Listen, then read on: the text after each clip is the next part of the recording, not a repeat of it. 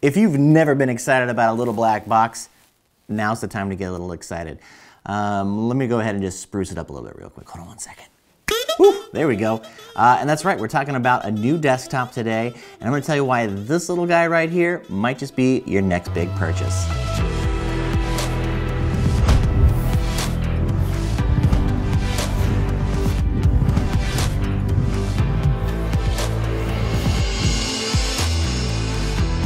All right, today we're checking out the new Dell Precision 3650. It's been out for a few months already, but it's worth noting how impressive the system specs are and the performance are for the size of this workstation here, because it is absolutely tiny. When I first saw this and I got to open the box, I was like, where's the workstation at?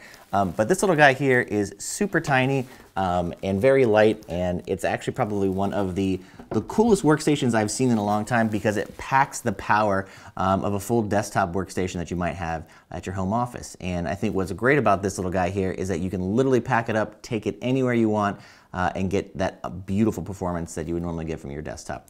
All right, let's go ahead and talk specs for this computer because it packs a punch. In this guy, we've got an 8-core 11th generation Xeon 3.6 base clock with a turbo speed of 5.2 gigahertz. It's got 64 gigabytes of DDR4 ECC Ram, an Nvidia RTX A5000 with 24 gigabytes of video memory, which is freaking amazing.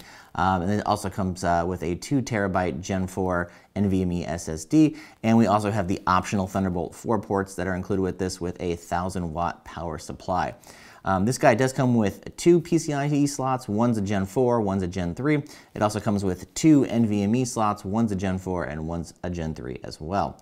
One of the things that's great about this is the form factor, but they give you a lot of different tools and a lot of different ports in such a small package. There are a ton of different uses for this workstation, and I would say it has a great potential for a lot of different players, whether you're in the video realm, photo, programming, 3D modeling, or motion graphics. This little guy here packs a punch and really makes it so that you don't have to have a huge desktop workstation to do what you want to do. When you're talking about handling large resolution files like 8K, 10K, 12K files, full res, RAW, this guy handles it all, and it's really impressive. I think obviously one of the big selling points to it is that it is a very small unit, so the form factor is a big draw to it, as well as being a Gen 4. The speed that you get off of the Gen 4 for GPU use, CPU use, as well as the memory and the storage really helps just take this to the moon, and you'll find it's incredibly speedy. When it comes to the raw performance of this machine, I tested it with a ton of different footage, some of that being long op H.265 from the 8K Sony Alpha 1, and even with Fusion elements added to it on an 8K timeline, the performance was impressive, giving you real-time playback in most instances, even with a bunch of GPU and RAM heavy elements added to it. The render time for 8K footage is nearly 2-to-1 in an ungraded export, so with a 60-second 8K clip, it only takes about 30 seconds to render out. These types of render speeds are really impressive, especially for how long it can take to decode long op formats on other mobile or even desktop workstations.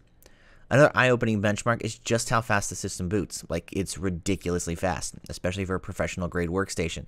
The average boot time for this computer is only 10 seconds. Let's break down the good and not so good of the system. What's great about this system is that it carries Gen 4 speeds for memory, GPU, CPU, and for storage. It's great for mobile, long-term productions. It's also great for someone that's looking just to get into editing and offers a ton of extra power without taking up too much space. Another great benefit to this system is that it's easy to self-upgrade, so if you're looking to add more memory, storage, or even additional GPU or just swap out the GPU, you can definitely do that using this model. It's also perfect for video editing, 3D modeling, motion graphics, and ultra high-end resolution photography, and non-AI programming. And of course, the last thing that makes this system great is that it's ultra small and super portable. Now, here are some of the drawbacks. It only has 2 PCIe slots, which makes it tough to add extra components. There's only one Gen 4 slot, the other's Gen 3, so you're only going to get the speed out of one of those PCIe slots.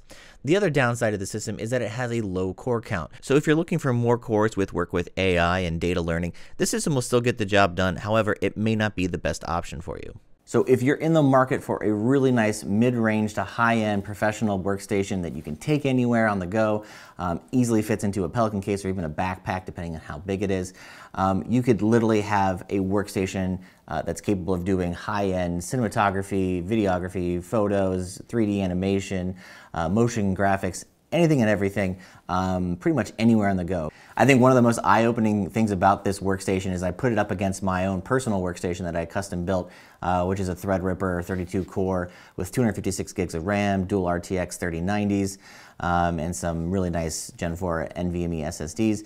And this little guy actually outperformed it inside of DaVinci Resolve by about 10 to 15%, which is really impressive considering that this little guy costs about half as much as I spent on building the other one. One thing I will say is that the majority of the price for this particular workstation, and most workstations in general right now, are the GPUs. And if you have a GPU already, if you're using an RTX 3090 or 3080, or you have a more professional brand with the A3000, 5000, or 6000, you can fit most of those brands in here. I know you can't fit the 3090, but what I would recommend is if the price is an issue, go ahead and just remove or subtract the GPU out of it, because it's almost 50% of the price of this tower, and then you can just put your own GPU in it and still have all of that power and all the performance that comes with the Dell Precision 3650, but you can save some money in the long run. That being said, if you don't have a GPU already, and GPUs are obviously, if you do know right now, they're a hot ticket item, and they're very hard to get, and so they're obviously marked up at a premium right now. And I will say that the value for this, being at around MSRP of $7,000, really is quite comparable to what you would find if you built it yourself, or actually it's a little bit cheaper depending on which route you take. So the price performance to the dollar is actually pretty damn good. But again, if you're trying to save some money, just take the GPU card out and put your own in if it fits in here. Like I said, a 3090 is not going to fit in here just because it's so small and so compact. But you can try to look at the other models. They've got a whole list on their site of the cards that are compatible with it, so check it out. Otherwise though, really impressed with this guy. If you have any questions about the unit, just hit me up down below in the comments. I'll be happy to answer them. And as always, thanks for watching, and if you like what you saw, please like and subscribe, and we'll see you next time. Have a great day.